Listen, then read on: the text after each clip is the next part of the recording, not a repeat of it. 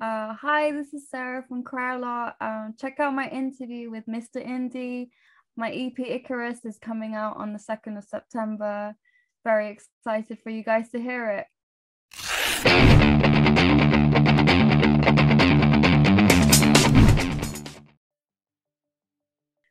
CRYALOT project is it comes from a very personal place. It kind of started off by me going through a dark period in my life. I think it was around 2018, where I was crying a lot. So I was like, let's name this project CRYALOT.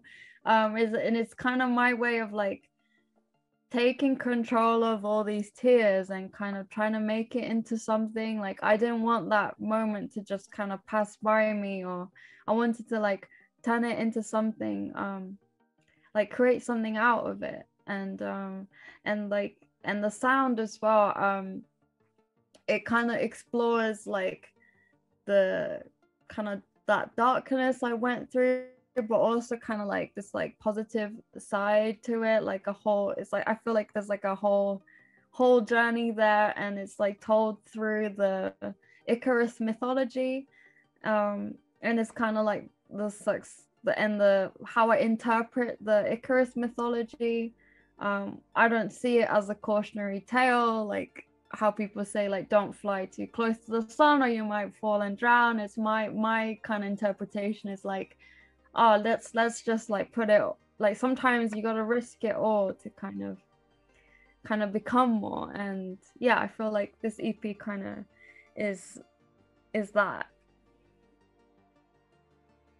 When I was like writing this EP, I didn't want to be like kind of sugarcoat it and be like, oh, it's all great and it'll be fine, and like, yeah, like it's all gonna be fine. I think like it's like I wanted to explore the dark side of it as well. Like song like Hell is Here is about like feeling like stuck or feeling like you're in hell, like despair.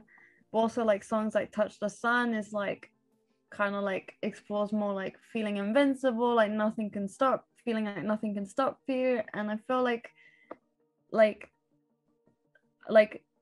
us as human beings, I think that's something that I really wanted to celebrate, like how we all, I feel like, go through these like up and down moments. And I don't think like and even Icarus as well, yeah, he died in the end. Like he fell into the sea and drowned. But like, look at how many people talk about him still to this day. Like, I would be watching like TV or like film, and people mention his name, and like we all, I think like he's like immortalized in that way. Like, I feel like death doesn't mean it's like a complete end, and like that's it. I feel like his spirit kind of lives on to this day. And I think he's the only human being that flew that high um to the sun.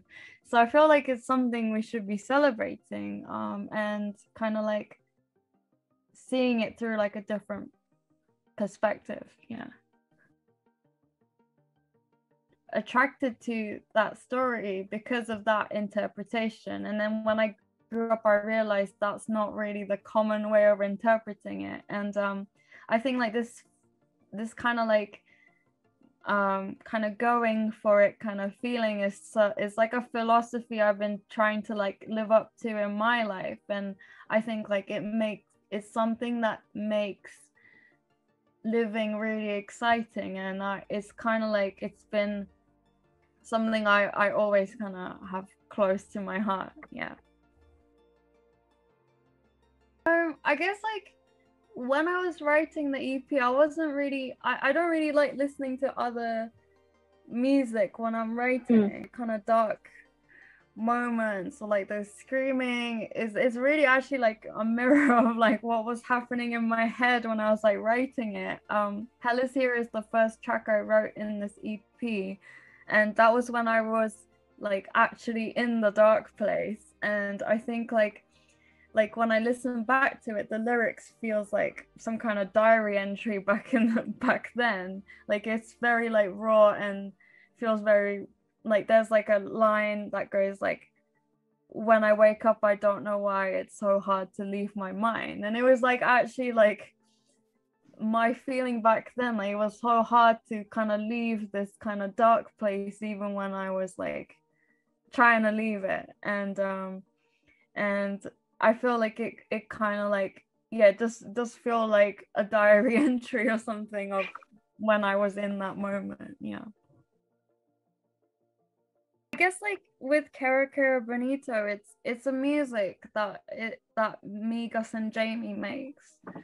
So that's always going to be Sarah Bonito. And I would say like CRYALOT is music me and Jennifer, my co-writer or producer, like we make. So it's kind of like there's that difference. And I think it's like I guess it's like having different chefs in the kitchen. Like what you come up with is different, but it's kind of all coming out through me. I would say that's the difference. Yeah.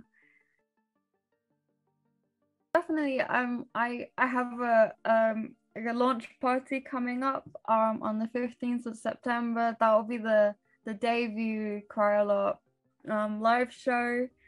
And yeah, I would love to like tour this EP in the future. Like I feel like this feels like a start of something exciting. Yeah.